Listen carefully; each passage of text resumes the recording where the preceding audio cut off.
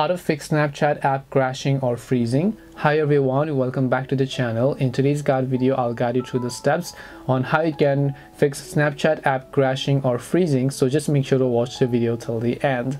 In order to fix Snapchat app crashing or freezing, all you have to do is simply go ahead and then first of all launch the Snapchat app, and maybe it's constantly crashing, it's freezing, it's not working properly. The very first thing you want to do is to just restart your phone. Yes, this usually happens on Androids and not really on iOS. So if you're using an Android phone, just try to restart your phone, make sure you have enough storage and so on. After that, just check your internet connection and make sure it is working properly. Then you want to long press the Snapchat app icon here, tap the I button. Once you tap the I button, scroll down to your storage tab, clear the cache files and make sure to clear the data of Snapchat.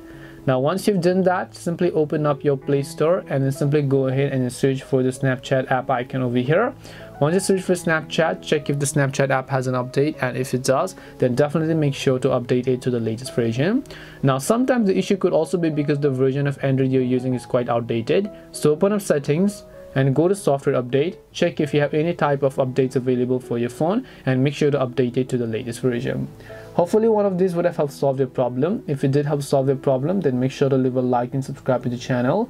If you have got any more questions, then feel free to leave them down. Thank you very much for watching till the end of the tutorial, and see you soon in the next video.